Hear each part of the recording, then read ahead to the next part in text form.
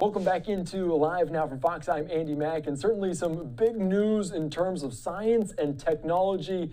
Of course, it kind of feels like out of a science fiction movie as we're learning more information. Elon Musk tweeting this out, saying the first human received an implant from Neuralink yesterday and is recovering well. The initial results show promising neuron spike detection, and it's a big monumental step here in terms of this technology. For more on this and to give it context around it, because there's a lot into this, we want to bring in right now Liam Drew, a former neurobiologist, an author, a reporter, journalist covering medicine, biology. Liam, thank you so much for joining us here on Live Now from Fox. Just give me a grasp. How big of a deal is this to have that Neuralink, that brain chip there to kind of help connect a computer to a brain? How big of a deal is this? Well, I think all of us that have been following this field have been waiting for Neuralink to finally put their device into human volunteers. This is a very exciting field in general at the moment. There's multiple companies working in the space, but since Neuralink were founded in 2016, very well funded, very exciting group of scientists recruited there. The field has really been waiting to see what they'll do and how their technology performs in humans.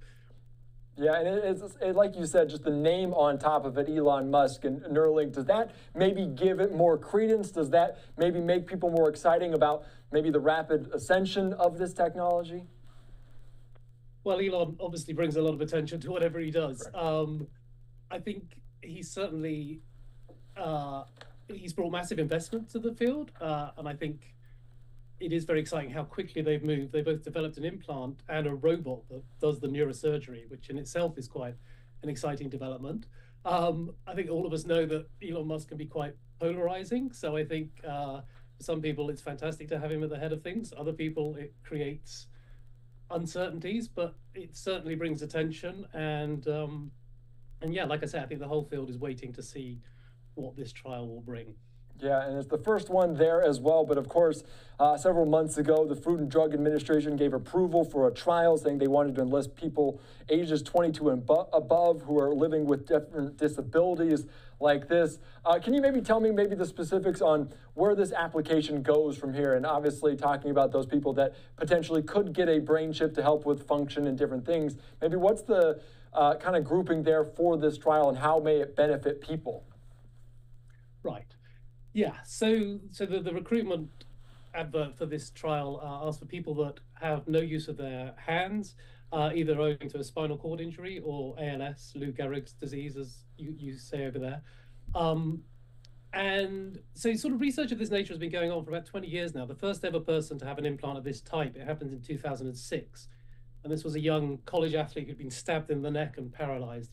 And so for sort of 18 years, there's about 40 people now have had these types of implants put into them, made by other companies. And it's really about sort of restoring functionality to these people. And so they can sort of control a robotic arm, for instance. So the implant is sort of recording brain activity, and through sort of AI decoding of the neural signals it picks up, you can sort of teach it that if the person sort of repeatedly imagines moving their hand left, then the sort of robotic arm will move left. And then latterly, there was an amazing paper last year, a woman out of UCSF, an academic study, a woman who'd had a stroke and lost the ability to speak. And she actually was able to communicate by thinking about syllables, thinking about words, and training the decoder to recognize the sort of neural patterns that corresponded to the words she was thinking of.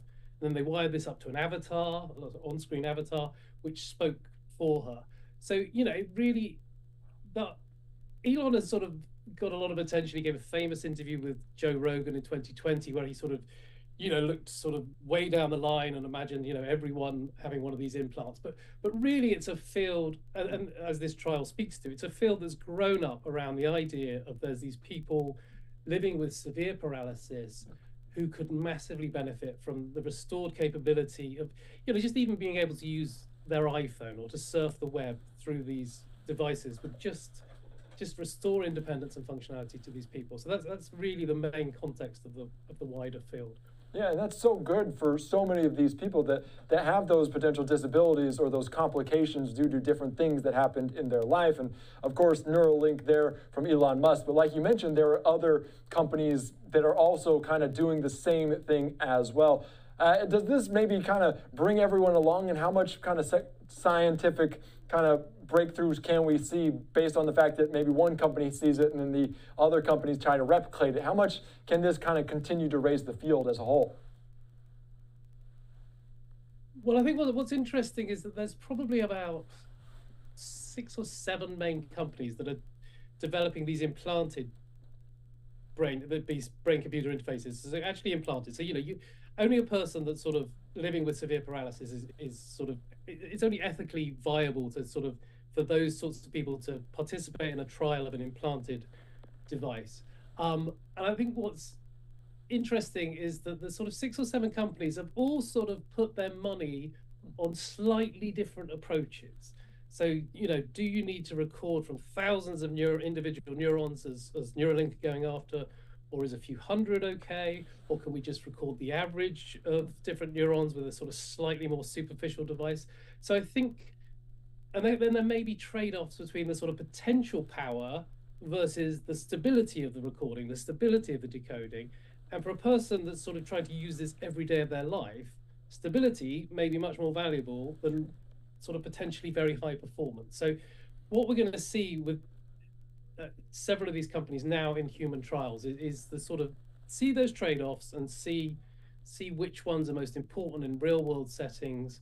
And so I think it's just a compare and contrast, and I think that's going to be very interesting. Yeah, and seeing science kind of happen in real time, where people make different hypotheses and they go down different paths to see potentially which works best based on what their kind of thought process is as well. But like you mentioned, all these applications, maybe differently. What can maybe the applications be in the future? What can this kind of technology evolve into? Where do we see it going potentially?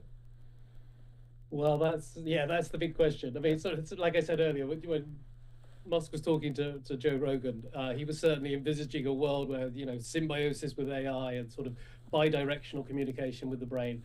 I mean, it's very easy to go science fiction with these predictions. That's not to say it won't happen in decades' time.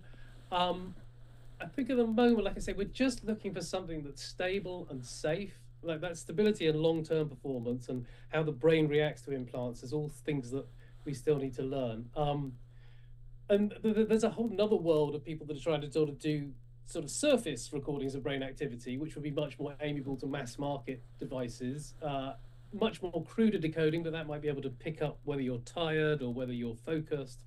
So we're sort of really opening up a new sort of route of communication between our brains, our most private of organs, and sort of external devices. So yeah, it's going to be very interesting. I mean, it's easier to read activity than to sort of put information into the brain, but that's the sort of bidirectional communication is another thing on the table. So yeah, the future is definitely uncertain, but right now an exciting time in the field. Liam, Drew, any parting words? Any more thoughts? I know it's a very complicated, complex kind of topic here. Anything that we missed that you might want to touch on before I let you go?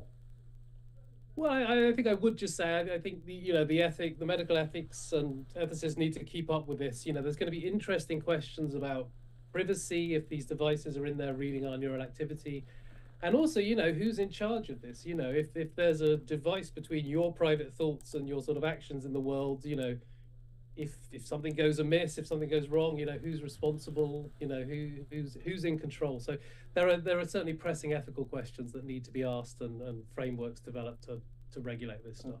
That is very interesting.